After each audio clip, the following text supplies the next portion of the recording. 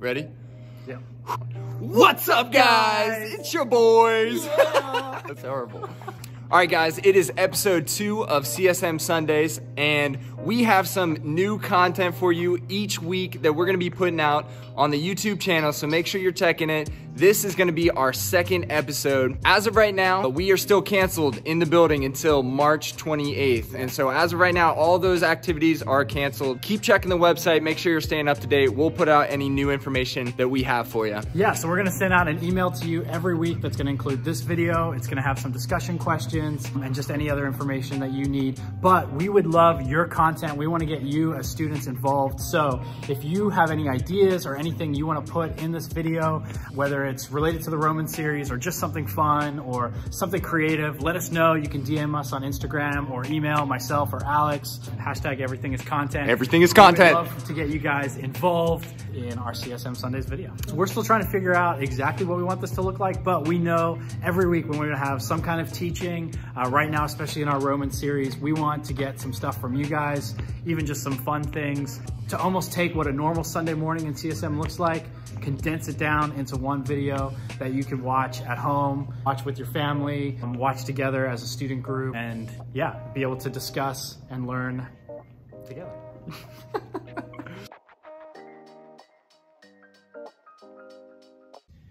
Hey there, CSM. Today is a very important day in church history. It's St. Patrick's Day. It's the day we celebrate Patrick, who was an amazing guy. You want to do your research on him, look him up on Wikipedia.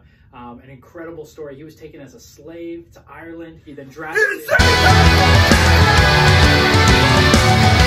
To set up my trap to hunt and locate a leprechaun. You can see right now I'm wearing green pants and a green shirt.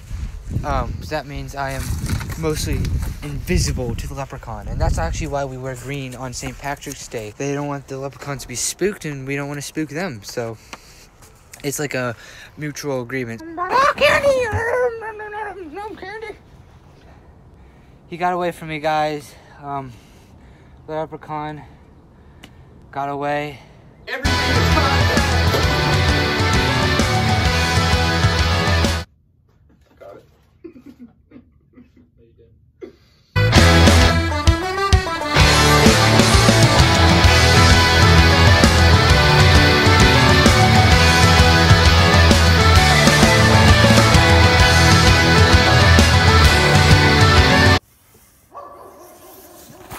Hey, little chicken tenders.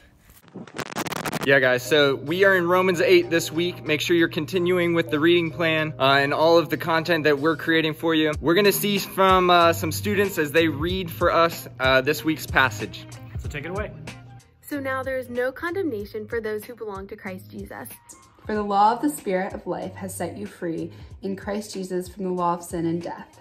For God has done what the law, weakened by flesh, could not do. By sending his own Son in the likeness of sinful flesh, and for sin, he condemned sin in the flesh, in order that the righteous requirement of the law might be fulfilled in us, who walk not according to the flesh, but according to the Spirit. For those who live according to the flesh set their minds on the things of the flesh, but those who live according to the Spirit set their minds on the things of the Spirit.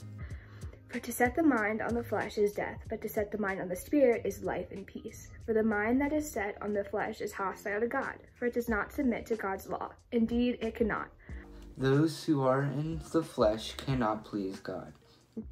But you are not controlled by your sinful nature. You are controlled by the Spirit, if you have the Spirit of God living in you.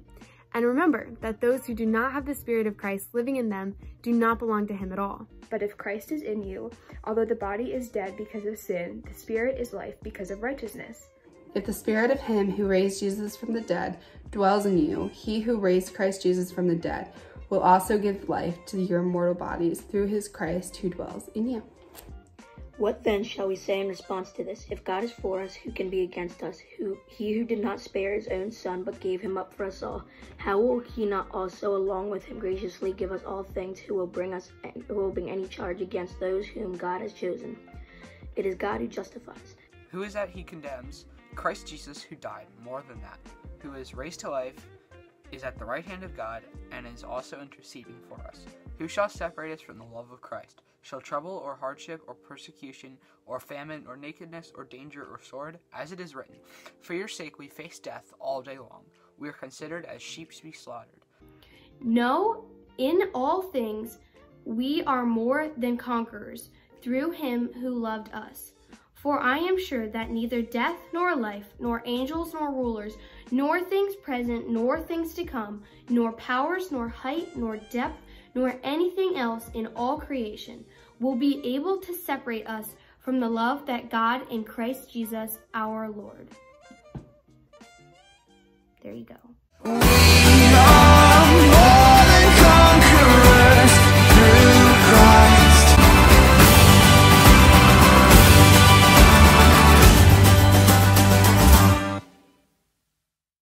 This week, as we continue our Romans series, we are in Romans chapter 8. Some people have even called Romans chapter 8 the greatest chapter in the entire Bible.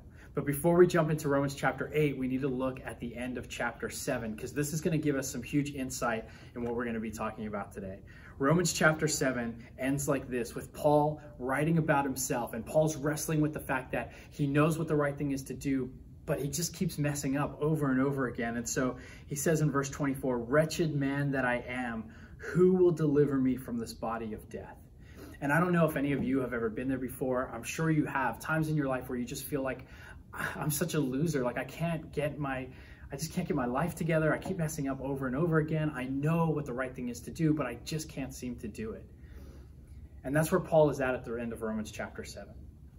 And then he comes to Romans chapter 8. And for me, this verse, Romans chapter 8, verse 1, is life-changing to me. When I was in 11th grade, I had struggled my entire life. I accepted Christ as my Savior at a young age, but I was a missionary kid. My parents were missionaries. My dad was a pastor. And so I spent so much of my life just trying to live up to the fact that I needed to be like an example of what a Christian was. And so every time I would sin, every time I would mess up, I would just like beat myself up and just be like, I'm such a loser. I'm so worthless. God would never love me.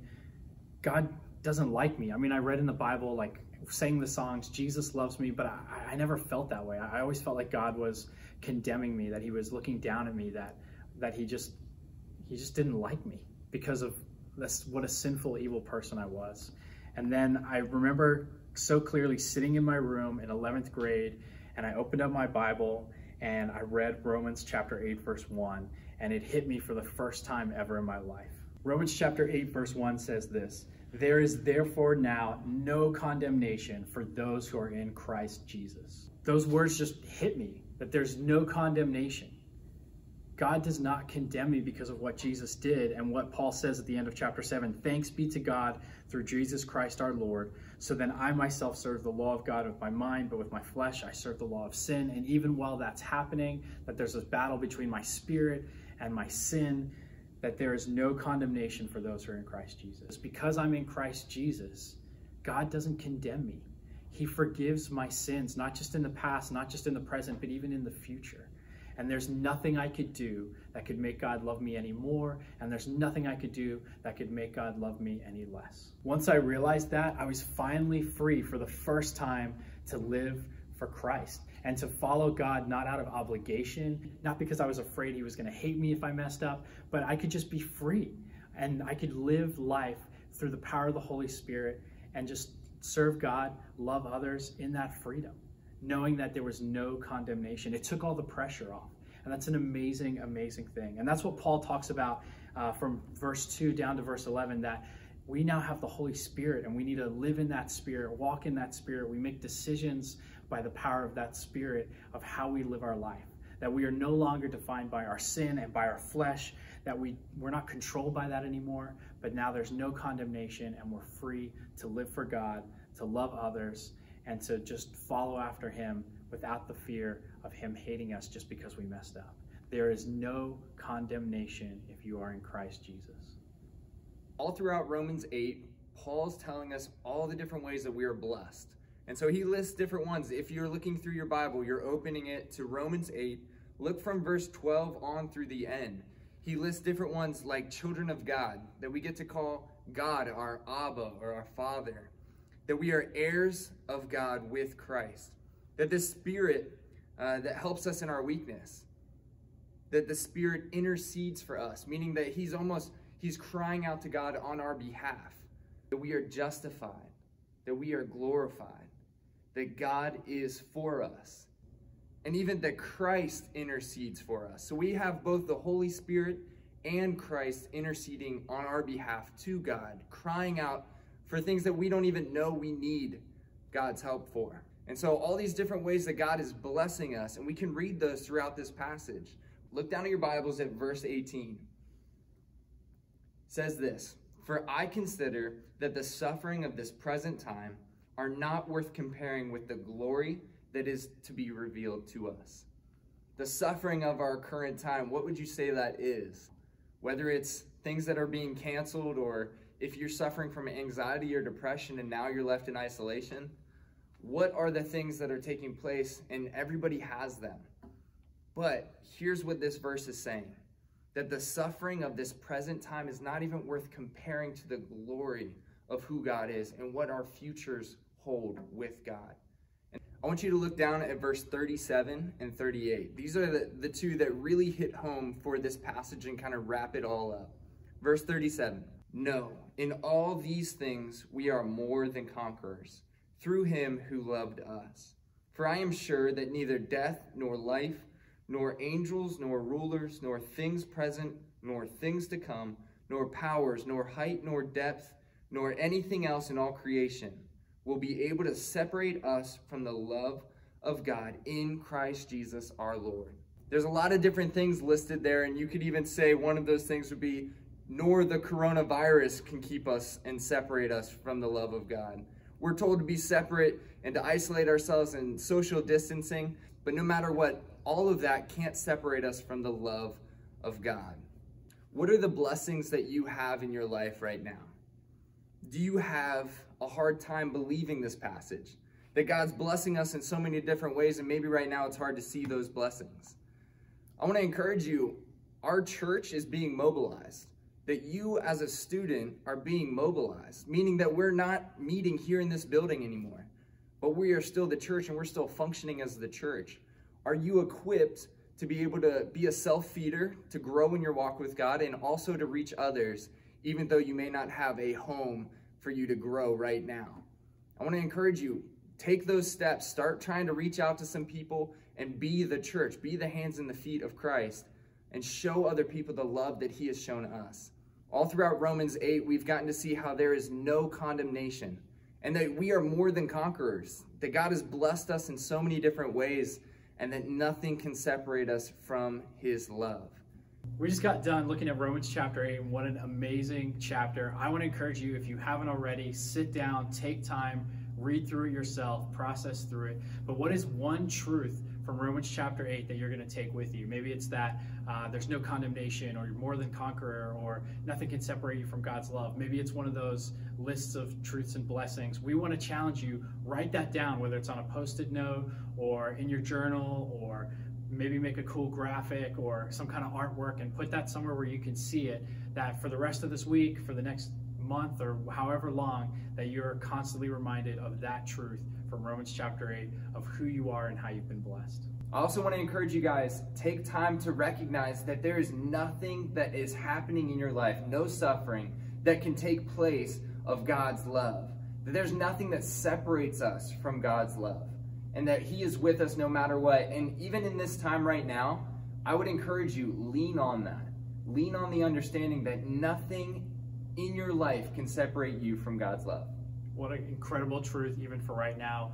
As we send this out in the email that we're going to send it with, there's going to be some discussion questions there for you to go through with your student group. Go through them as a family. We would love for you guys to engage with this. Don't forget the reading plans that we're going to keep posting, so read along with us. And we're excited as we continue going through the book of Romans. That's all we have for you today. Hopefully you're staying connected with your group. We're excited to see how God's working in such a strange and unique time. Yeah, we love it. And if you have any suggestions for any of these videos, make sure you let us know. But that's a wrap for this one.